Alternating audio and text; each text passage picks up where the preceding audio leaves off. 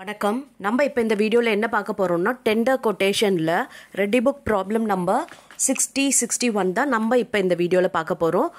Problem என்னன்றதை பார்க்கலாம்.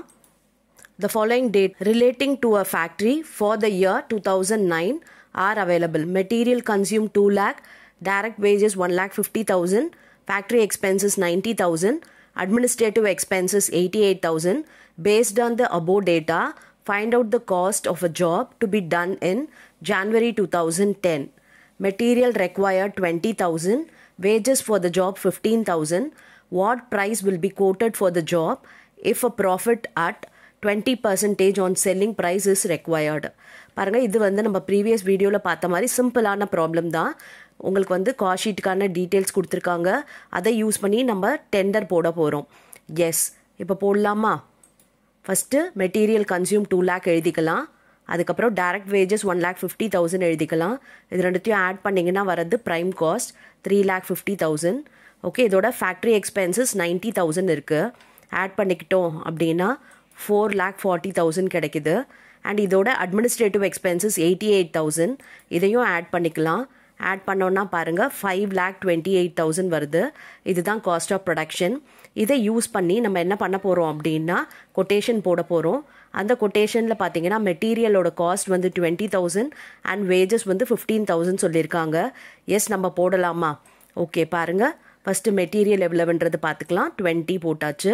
And wages பார்த்தீங்கன்னா 15,000 அதுவும் போட்டாச்சு. அண்ட் இது ரெண்டுத்தையும் ஆட் பண்ணால் வரது தான் ப்ரைம் காஸ்ட். 20 + 15 35,000. ஓகே, இப்போ ஃபேக்ட்ரி ஓவர் ஹெட் பார்த்தீங்கன்னா வேஜஸை பேஸ் பண்ணி இருக்கும் இல்லையா? அப்போ நம்ம பர்சன்டேஜ் எவ்வளோன்றதை கேல்குலேட் பண்ணலாம். Factory over head 90,000 divided by wages பார்த்தீங்கன்னா 1,50,000. ஓகே, எவ்வளோ பர்சன்டேஜ் வருது பார்த்தீங்கன்னா 60%. அப்போ இப்போ வேஜஸ் எவ்வளவு அப்படின்னா 15,000. இந்த 15,000ல் 60% போட்டோம்னா 9,000 கிடைக்குது. ஸோ இந்த 35,000ஓட 9,000 ஆட் பண்ணோன்னா வரது தான் ஒர்க் காஸ்ட். ஓகே, 44,000. இப்போ இதோட நம்ம அட்மினிஸ்ட்ரேட்டிவ் எக்ஸ்பென்சஸை ஆட் பண்ணணும். அதுக்கும் பார்த்தீங்கன்னா நம்ம காஸ்ட் ஷீட்லேருந்து தான் பர்சன்டேஜ் எடுக்கணும். Administrative expenses 88,000. இது எதை பேஸ் பண்ணி இருக்கோம்னா ஒர்க் காஸ்ட்டை. ஸோ 4,40,000 வச்சு டிவைட் பண்ணணும். எவ்வளோ பர்சன்டேஜ் பாருங்கள், 20% கிடைக்குது. ஸோ இந்த 20% இந்த ஒர்க் காஸ்ட்டில் 44,000ல் நம்ம கேல்குலேட் பண்ணலாம். பாருங்கள், 8,800. ஸோ 44,000 + 8,800 எவ்வளோ வருது பாருங்கள், 52,800 தான் காஸ்ட் ஆஃப் ப்ரொடக்ஷன். அண்ட் இங்கே பார்த்தீங்கன்னா ப்ராஃபிட் வந்து 20% ஆன் செல்லிங் ப்ரைஸ்ன்னு சொல்லிட்டாங்க. நம்மக்கிட்ட இருக்கிறது காஸ்ட் ப்ரைஸ் 52,800ன்றது. ஸோ நம்ம என்ன பண்ணணும்னா 52,800 × 20 டிவைடட் பை 80 போடலாம். ஏன் 80ன்னு தெரியுதா? 100 - 20 தான் 80. ஏன்னா அங்கே கொடுத்துருக்கிறது செல்லிங் ப்ரைஸில், நம்ம கண்டுபிடிக்கிறது காஸ்ட் ப்ரைஸில். அதனால் 20 டிவைடட் பை 80 போடுறோம். பாருங்கள், 13,200 வருது. So cost of ப்ரொடக்ஷனோட profit add பண்ணோன்னா வரது தான் நமக்கு sales. Okay, price of the product என்ன அப்படின்னு பார்த்தீங்கன்னா 66,000. Okay, S. இப்போ இன்னொரு ப்ராப்ளம் பார்க்கலாமா? The following details are available from the company's book. Stock of material 1/1/2005. இது என்ன அப்படின்னு பார்த்தீங்கன்னா opening stock of material 12,800. Stock of finished goods 1/1/2005 28,000. இது ஓப்பனிங் ஃபினிஷ்டு கூட்ஸ். அதுக்கப்புறம் purchases during the year 2,92,000. Production wages 1,98,800. Sale of finish goods 5,92,000. Stock of raw material on 31/12/2005. இது closing stock of raw material 13,600. Stock of finish goods 31/12/2005. இது வந்து closing finish goods 30,000. Works over head 43,736. Office and general expenses 35,547. The company is about to send a tender for a large plant. The costing department estimates that material required would cost rupees 20,000 and wages for making the plant would cost rupees 12,000. Tender is to be made keeping net profit of 20% on selling price. State what would be the amount of the tender if based on usual percentage. Usual percentage na அர்த்தம் என்ன? Fixed factory over head பார்த்தீங்கன்னா வேஜஸை base பண்ணி இருக்கும். And administration அதெல்லாம் பார்த்தீங்கன்னா work காஸ்ட்டை base பண்ணியிருக்கோம் அப்படின்றது தான் யூஷுவல் பர்சன்டேஜ்ன்றது. ஓகே எஸ் இப்போ ஃபஸ்ட் நம்ம காஸ்ட் ஷீட் போடணும், அதுக்கப்புறம் தான் நம்ம வந்து டெண்டர் போட முடியும். எஸ் ஒரு பிளான்ட் வந்து பில் பண்ணுறாங்க, அதுக்கு வந்து எவ்வளோ டெண்டர்ன்றதை கேட்டிருக்காங்க. ஓகே இப்போ இந்த டேட்டா வச்சு நம்ம காஸ்ட் ஷீட் போடலாம். இப்போ ஃபஸ்ட்டு ரா மெட்டீரியல் கன்சியூம் கண்டுபிடிக்கணும், அதுக்கு opening stock of raw மெட்டீரியலோட பர்ச்சேஸை add பண்ணணும் அண்ட் க்ளோசிங்கை மைனஸ் பண்ணணும். எஸ் போடலாமா? பாருங்கள் opening stock of raw material 12,800 கொடுத்துருக்காங்க இல்லையா? எஸ் இப்போ பர்ச்சேஸ் பாருங்கள் 2,92,000. ஸோ அதை ஆட் பண்ணலாம். ஆட் பண்ணால் எவ்வளோ வருது பாருங்கள் 3,04,800. இதோட நம்ம க்ளோசிங் ஸ்டாக் ஆஃப் ரா மெட்டீரியலை மைனஸ் பண்ண போகிறோம்.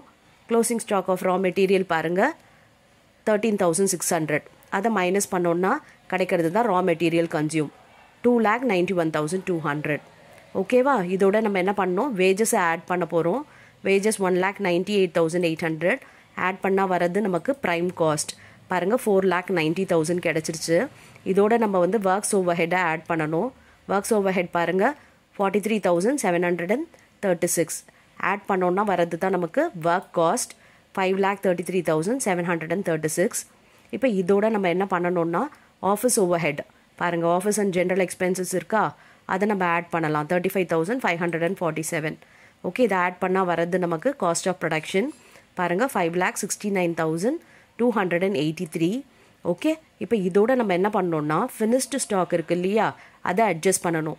ஓப்பனிங் ஃபினிஷ் ஸ்டாக்கை ஆட் பண்ண போகிறோம். இது பாருங்கள் ஸ்டாக் ஆஃப் ஃபினிஷ் குட்ஸ், இது ஓப்பனிங், இதை ஆட் பண்ணணும் 28,000. ஆட் பண்ணோன்னா என்ன கிடைக்குது பாருங்கள் 5,97,283 கிடைக்குது.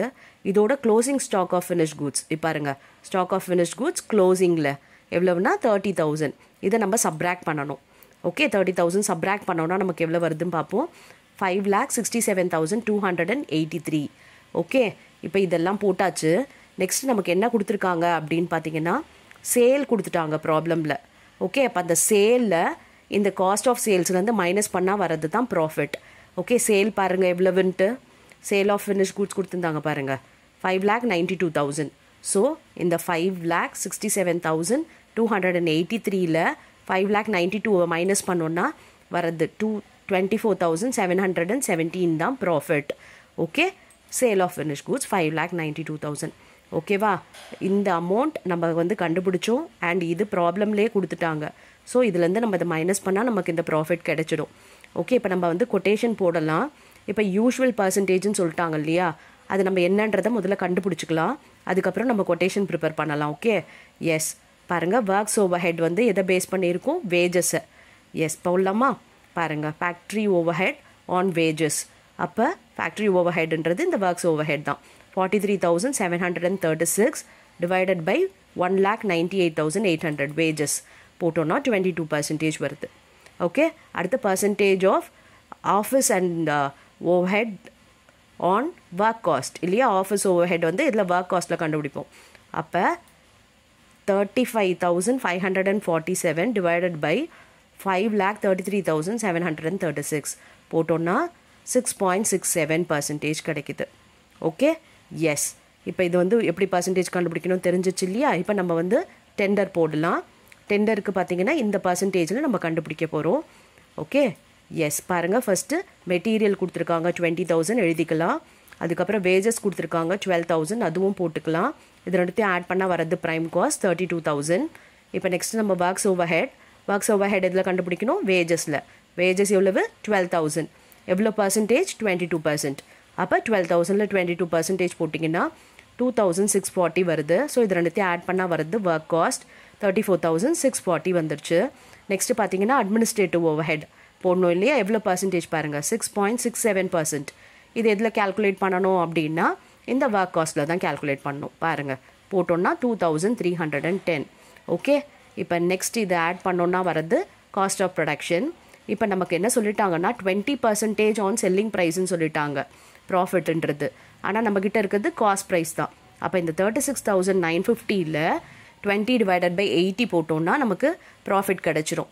ஏன்னா செல்லிங் ப்ரைஸில் தான் 20%. இப்போ நம்மக்கிட்ட இருக்கிறது காஸ்ட், அதனால் 20 டிவைடட் பை 80 போடுறோம். அப்போ 9,237 கிடச்சிருச்சு. ஸோ இது ரெண்டுத்தையும் ஆட் பண்ணோன்னா வரது தான் நமக்கு சேல்ஸ். ஓகேவா? இப்போ இந்த ப்ராப்ளம் எப்படி ஒன்றும் புரிஞ்சுது இல்லையா? ஸோ நான் உங்களுக்கு ப்ராக்டிஸ்க்காக இதே மாடல்லே ஒரு ப்ராப்ளம் கொடுக்குறேன். இந்த ப்ராப்ளமை ஒர்க் அவுட் பண்ணுங்கள் அண்ட் கமெண்ட்டில் ஆன்சர் பண்ணுங்கள். ஐல் check your answer. Thank you for your patient listening.